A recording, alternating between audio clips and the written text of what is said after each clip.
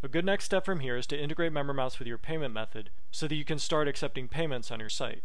To do this, we go to Payment Settings, and you'll notice that you have a couple of options. You can set up an on-site payment method, or you can set up an off-site payment method. You can even configure MemberMouse to accept both an on-site payment method and an off-site payment method.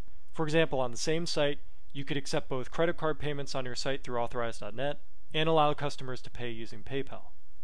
On-site payment methods allow your customers to insert credit card data right on your site, while off-site payment methods will send them to a third-party site to complete their purchase.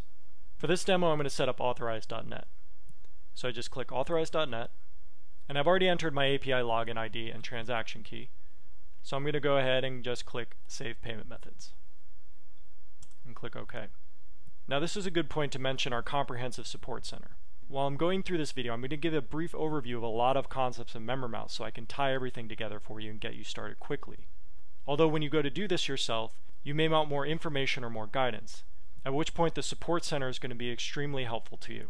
We have a contextual help-based system in MemberMouse, so at any point on any page, if you need help, you just go to the upper right-hand corner and click Need Help. This will automatically take you to the Support Center and filter the articles based on the page you're just on.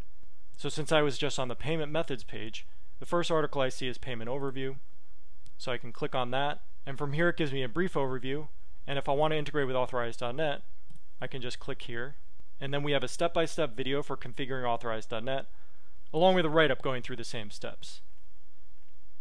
We have step-by-step video walkthroughs for almost every configuration screen in MemberMouse, in addition to numerous support articles that answer specific questions. So anytime you need help, all you need to do is click the Need Help button, and you'll be presented with the resources you need to answer your questions.